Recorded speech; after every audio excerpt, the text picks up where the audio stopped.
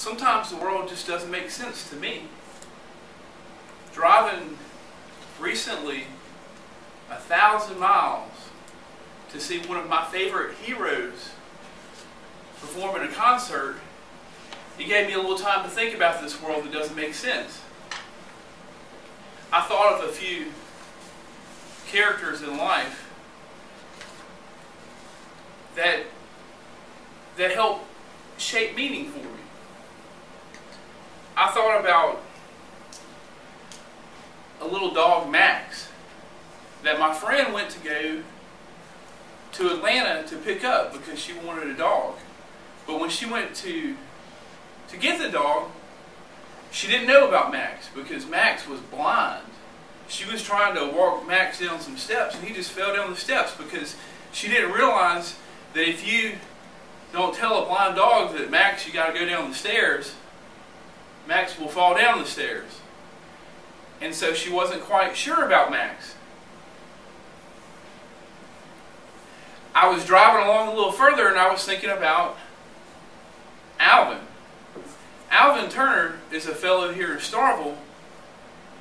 A lot of people who don't really know him, they would just say he's a crippled old guy. Because Alvin has crippling arthritis, a spinal cord condition, and epilepsy. And he walks with a cane. And I first met Alvin when I started covering the Starkville Board of Aldermen meetings as a newspaper reporter. And at every single meeting, Alvin would go up there when it was time for the citizens' comments. And Alvin would say, the people are concerned about, and he would have a whole list of things. I hung out with Alvin once, and I walked with him to his house, and in the housing project that he lives in. And then I was driving a little further down the interstate during these 1,000 miles, and I was thinking about the performer, one of my life heroes, that I was going to hear play. His name is Billy Joe Shaver.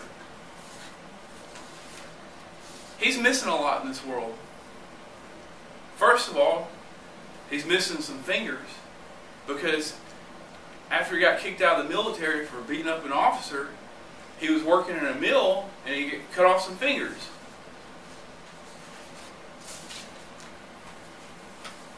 And so I was driving and thinking some more about these people.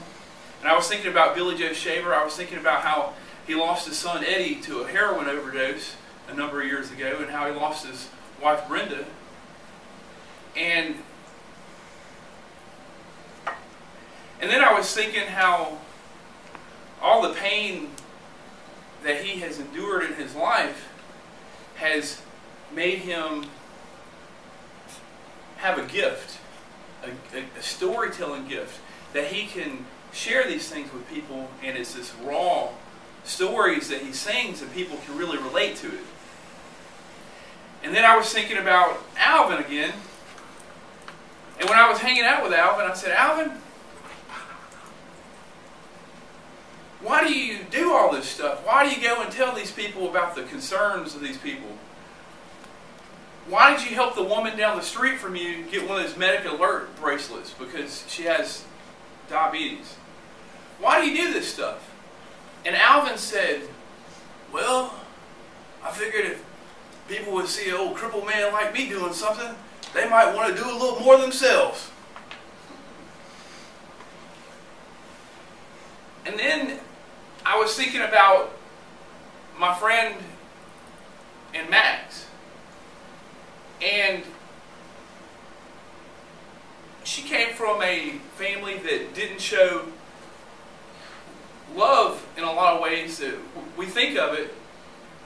And when she was a child, her mother didn't even tell her that she loved her. And so Max was a special gift to her because she learned the compassion and empathy that you have to think of when someone depends on you. And she learned love. She learned how to express love and how to think about someone. And so as I was in that concert, listening to Billy Joe Shaver play, he sang a song that has always meant a lot to me, but it's also meant a lot to one of my other heroes in life, Johnny Cash. When Johnny Cash was in the Betty Ford Clinic for alcohol and drug problems, he got up each morning and he looked in his mirror and he sang a Billy Joe Shaver song called Old Chunk of Coal. And he said, I'm just an old chunk of coal. I'm just an old chunk of coal. But I'm going to be a diamond someday. He said, I'm going to grow and glow till I'm so blue, pure perfect.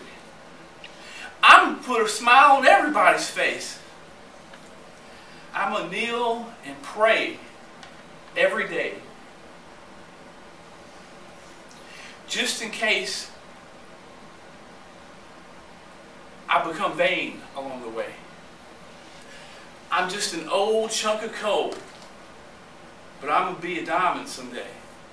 And sometimes we look around in the mirror that reflects our lives and we see a lot of coal, but sometimes we need to really think about this coal that we see, and what we might really see is we might see a world full of diamonds.